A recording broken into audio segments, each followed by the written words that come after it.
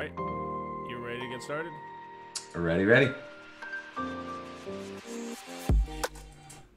Good morning, y'all. Happy Monday. This is Mikhail, and I'm here with David Lormor from Wyndy and Allison. David, good morning. Morning, Mikhail. How are you? I'm doing fantastic, man. Thanks for joining me so early. For sure. So, honestly, did you have any trouble waking up this morning?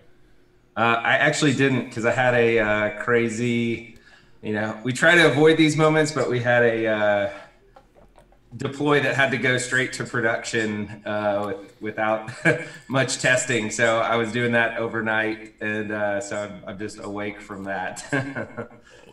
So I'm sorry you had to go through that, but funny you say that because, Sunday nights is usually when it's my sixth day. And Right. often it extends into Monday, which is why, that's the whole reason why Monday Morning Gasoline was born. My morning podcast that I was watching, a coworker of mine, Adrian, does this Containers and Coffee, right? And he used to do it every, 4 days a week. And then he quit doing it Monday. And so the one day a week that I'm always awake this early, the podcast was gone. And I was just joking around. Oh, how about me on Taylor Swift videos? And so we kept me and lost the Taylor Swift videos. I think I went the wrong way on this one. But you tell me. Yeah, I mean, I imagine the audience demand for Taylor Swift is probably higher than Mikhail, although it's probably pretty close. But I don't know. Given my views, you're probably wrong on that one. But yeah, so David, you've been the CTO of Wyndy. Man, I remember, was that 2016 or 2017 when you guys first started? It was very early in my trip back to Birmingham. Yeah, so we actually, our founder, Tommy, and his wife started Wyndy, or the ideas of Wyndy, back in the fall of 2016. And then the app launched in the spring of 2017. And then they started ramping things up. And in the fall of 2017 is when I came on board to take over the tech side of things from a great local consultancy in Birmingham there called Airship. May or may not be familiar with them. I am. I took a class from them.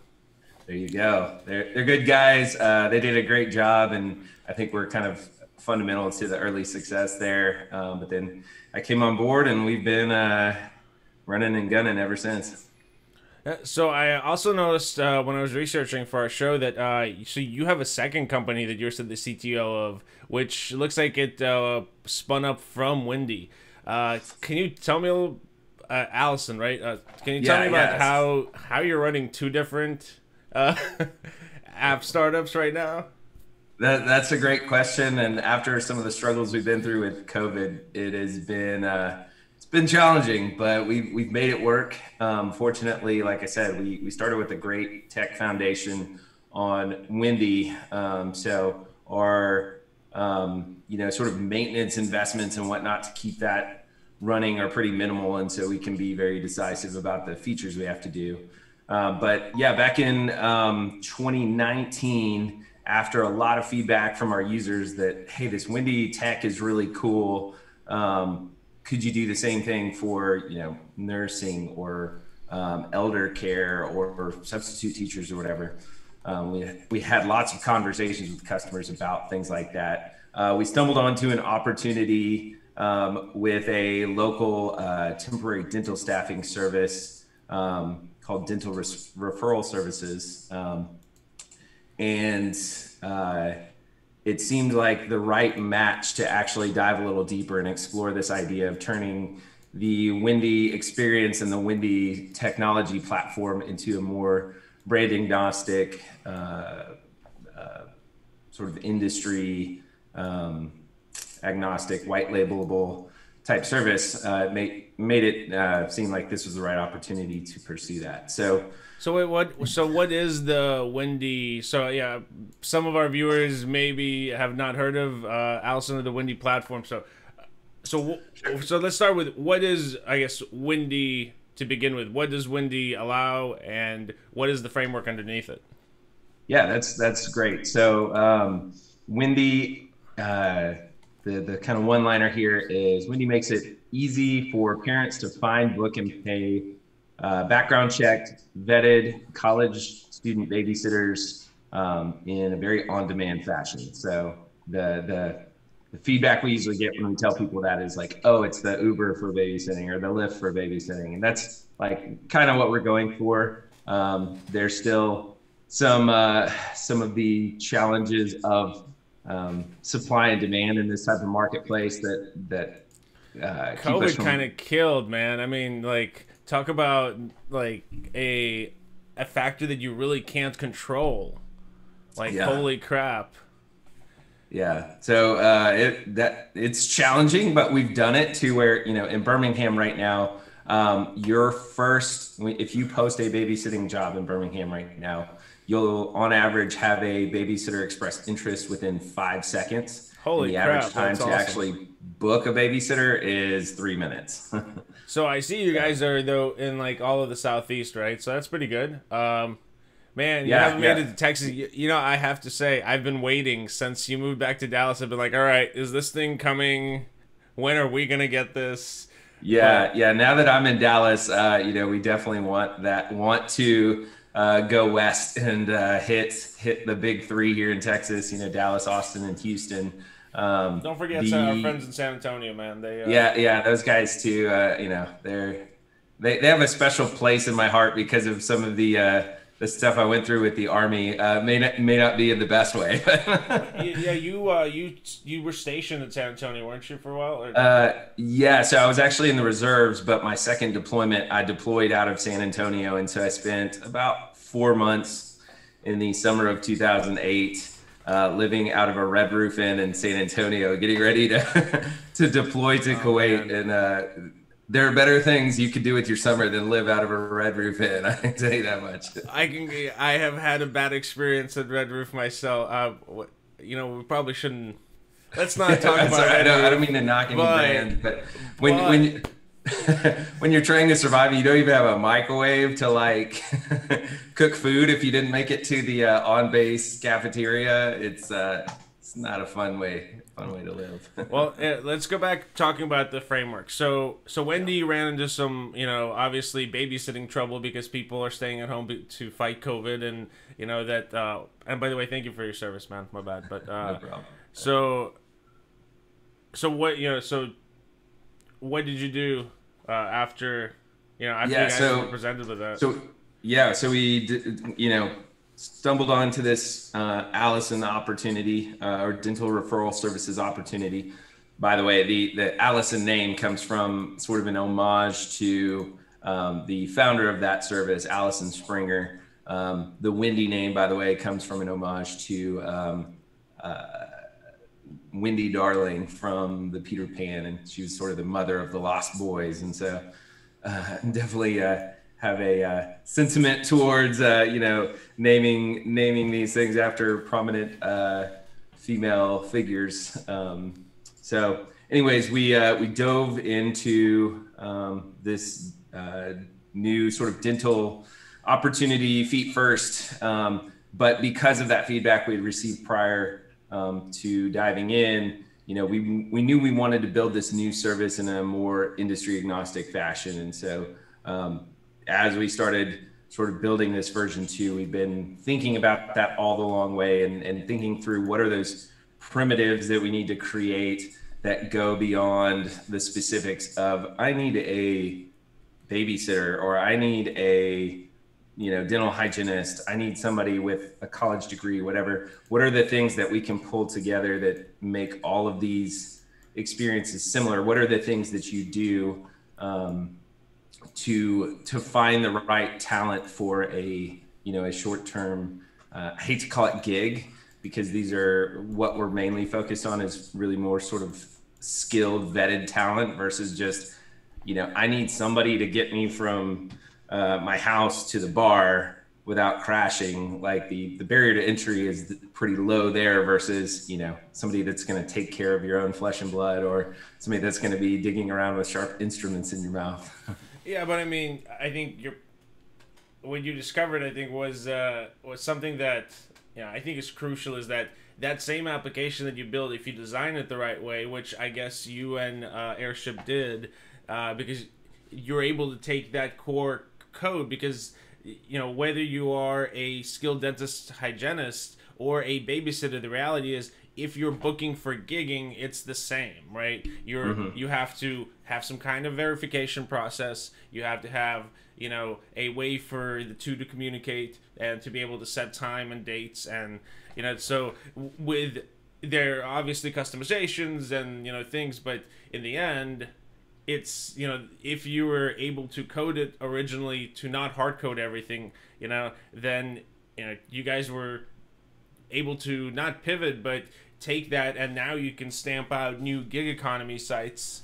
I mean, I'm not gonna say it's easy, because we both know development, it's never easy, but that's really awesome. So should they go, if people are interested in their own gig economy site, they should go to Wyndy and reach out to you guys, or if they want to reach out to Wyndy, or actually, like right now, we're still in the very early stages of exploring what those next industries might be. If people want to find me on LinkedIn, that's probably the easiest way. Connect with David me and we can start a Lormor. conversation. Yep, David Lormor on LinkedIn. I'm pretty sure I'm the only one. Very cool.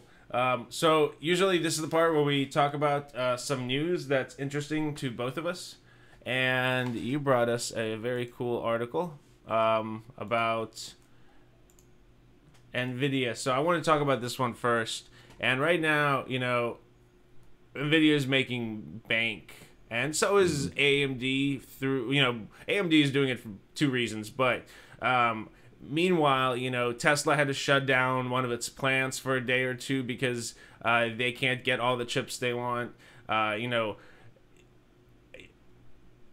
Tariffs aside, companies are having a hard time getting going. It's been crazy. I've been following this from the GPU angle because I recently got back into sort of custom PC building and a little bit of gaming and whatnot. My kids are at that age where they're getting into Fortnite and stuff like that. Is it your kids really, or is it because you want to play games? It's a great excuse, man.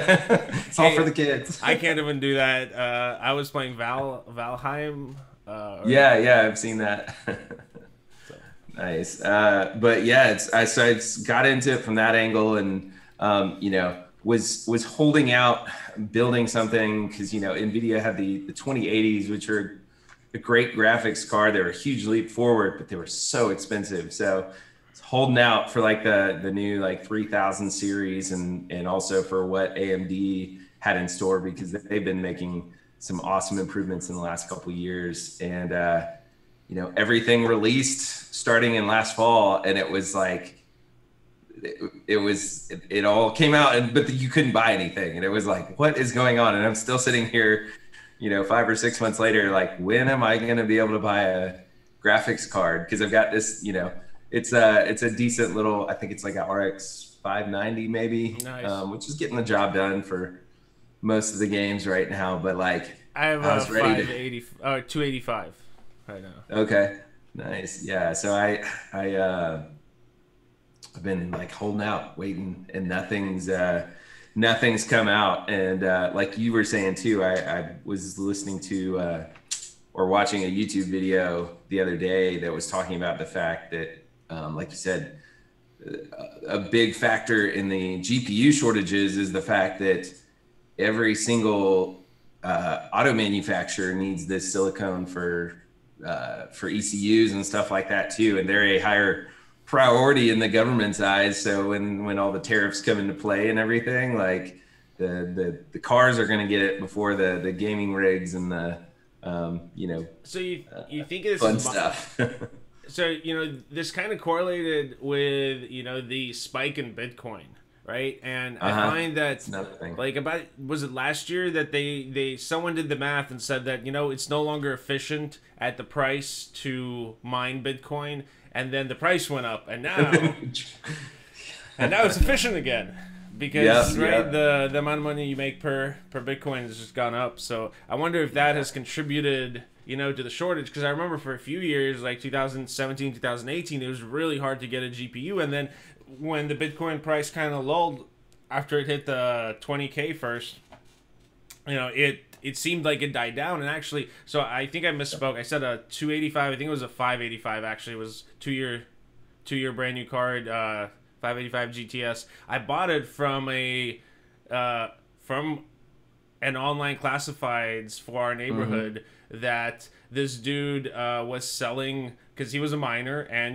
he's upgraded to the 5000. There was a brief moment where the 5000s were really well in stock for AMD, and so I guess he upgraded then, and I got this beautiful $200 card for like $100, and there you go. All right, sure. I'm not gonna mine, but I'll play some games.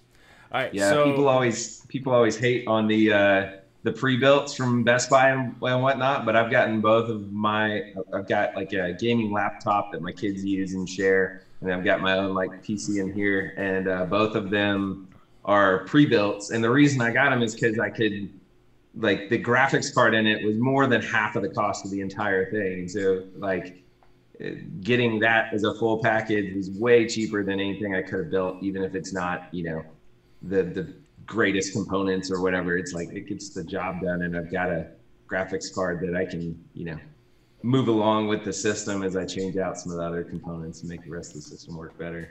Yeah, I always have like a several step process. Like, one thing gets upgraded at a time. Motherboard and CPU, memory. Sometimes you can't do that because you switch from DDR3 to DDR4. But I try to, so my system's various incarnations of whatever I was buying at the time. But so on to the next story that we're going to cover. I don't have the browser up, but we're going to talk about Starlink. And Tesla in general, but they did just miss. They didn't launch their satellites this weekend. I think they delayed an hour before launch. But did they?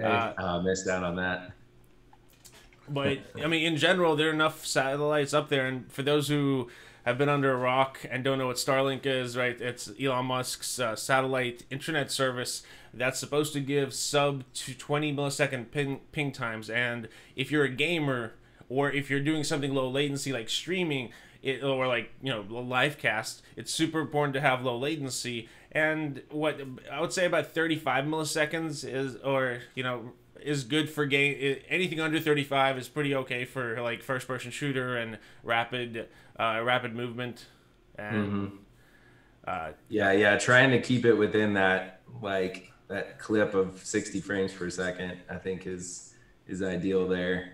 If your ping can keep up with your frame rates, you're in good shape. So Starlink apparently is there, right? And they're getting like sub 20 millisecond pings, and the download speed's about 200 megs right now. But Elon a year or so ago promised up to 1,000 to 1 gig. I don't know if that's possible, but 200 is already better than what I can get from AT&T when I move back to Birmingham. So I pre-ordered. Nice. And so I guess I'm gonna go Starlink. The cool part is anywhere in the U.S. I move, after it's available, I'll be covered, so I don't have to switch. And they don't. Tesla doesn't seem to be playing games. I'm sorry, SpaceX doesn't seem to be playing games with their pricing either. It's like, this is going to be the fee. Here's their equipment. You pay for it. Not like with AT&T, where for a year I can get the thing at like $40, and then it jumps up to $80 for as a self-proclaimed big fan of Elon. I think this is just another sort of one of many genius moves that he's made, because there's the gaming issue, but there's so many other factors that make this such a because he's got the tech to do it with SpaceX and everything else. So many factors that make this make sense. In most areas, everywhere I've lived, it's basically been a monopoly. There's supposedly competition when it comes to internet services, but in Birmingham, most places, you have a choice of either AT&T or Spectrum, or if you're lucky, maybe you get to pick between the two. But you're kind of at the behest of whoever put the wires in the ground, so to speak. And then even beyond that, the fact that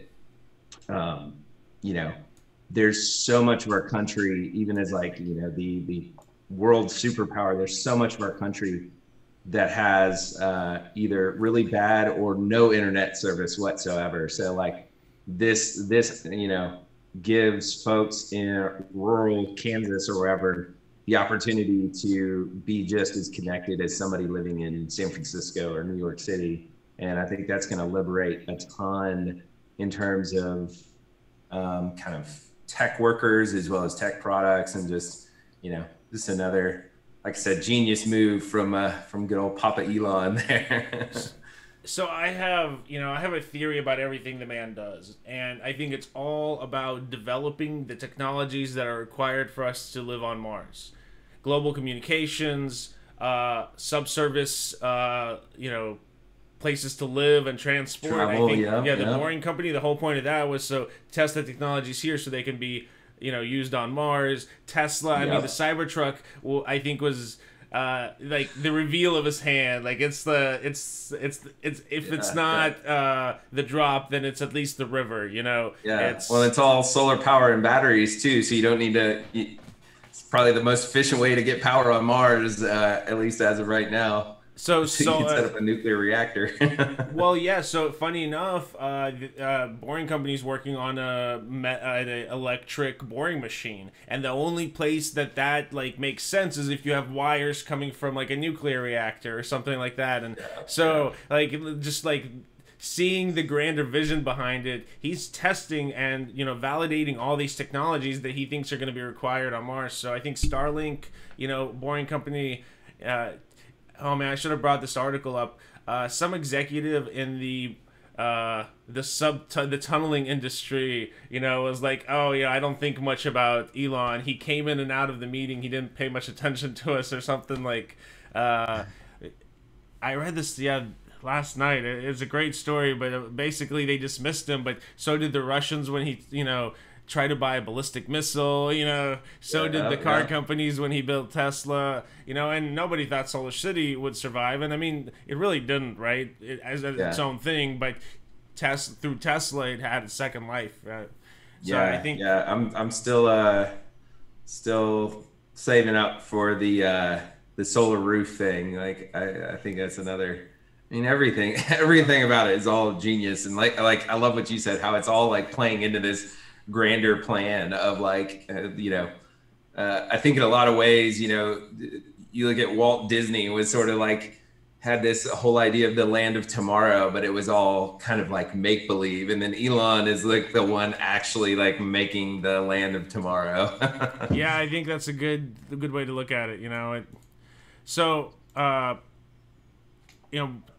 not to switch the subject. Well, to switch the subject because to keep the time going. Yep. You're hiring. I wanted to mention that because these are some interesting positions.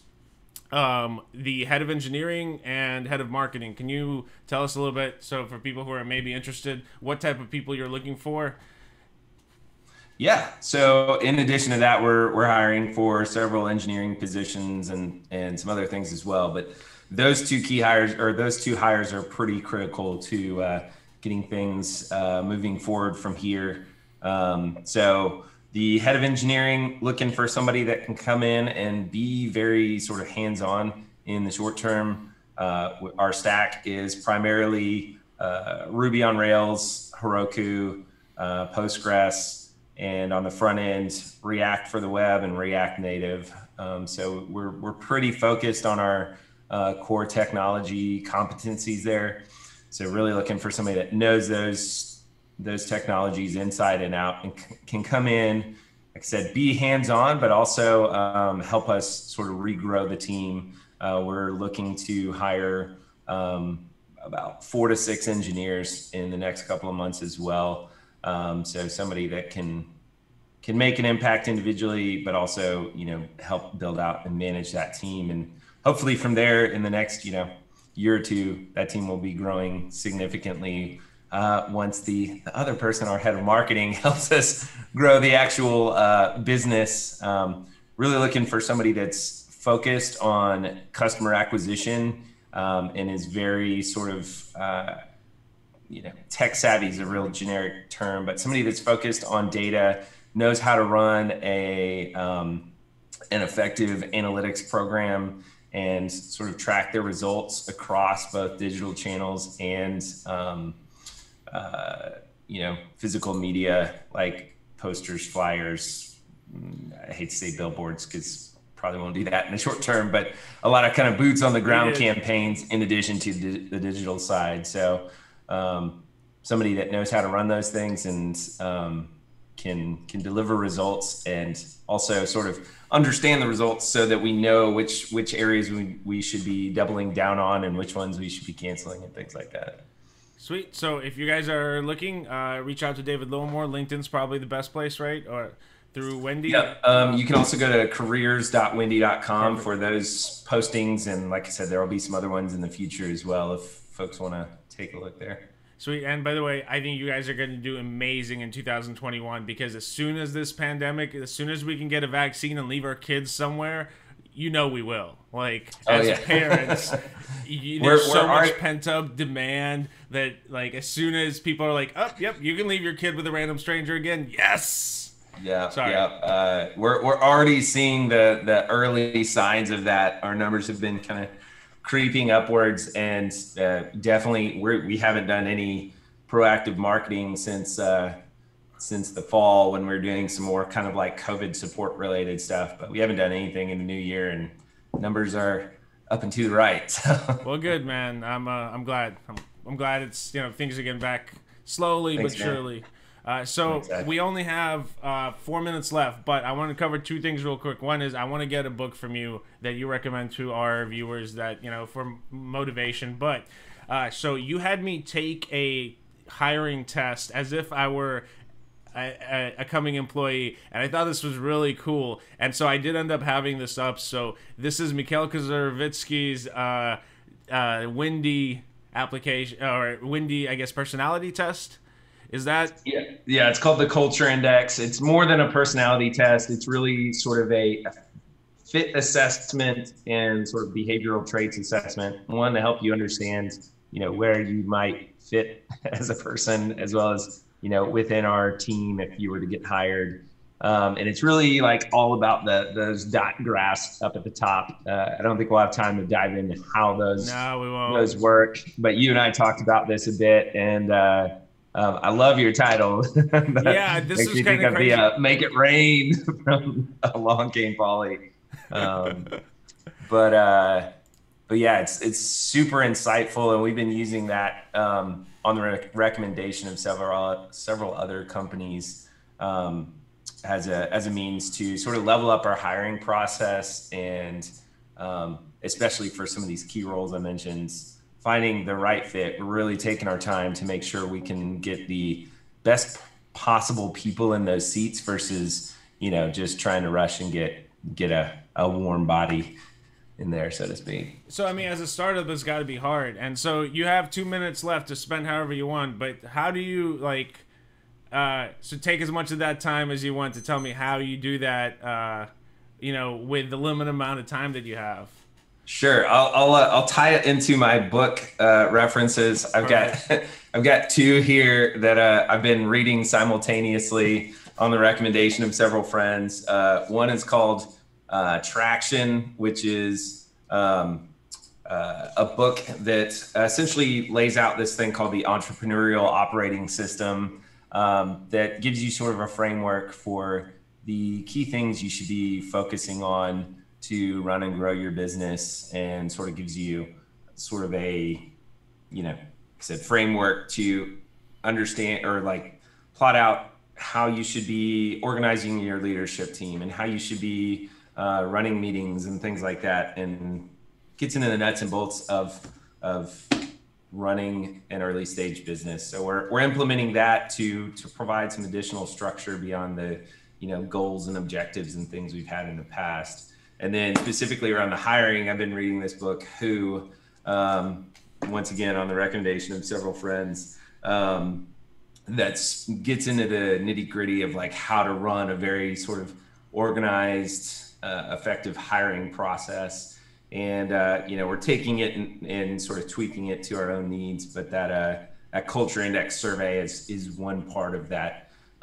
Getting the whole picture of a candidate versus, what What I think most companies do is rely heavily on their gut intuition, and they're just like, this guy seems like a nice guy, or gal, and you like latch on to one or two traits, whether it's a skill or dude's really good at golf or he likes to barbecue. I keep saying he, could definitely be a she as well. But like you latch on to one or two traits, and then like all the other information doesn't matter. And so this Who book lays out like how to like overcome your personal biases and the team biases, to one, define the role that you're hiring for effectively, and then to find a quote unquote A player for that role. Excellent. And it's good to have friends like that. And speaking of friends, thank you for coming on and waking up or staying up early with me and doing pretty early edition of my podcast, man. I really appreciate it, David. Hope you have an amazing week. This is fun. Always good to catch up with old friends, and wish you the best with the podcast. And how much longer until you move to Birmingham?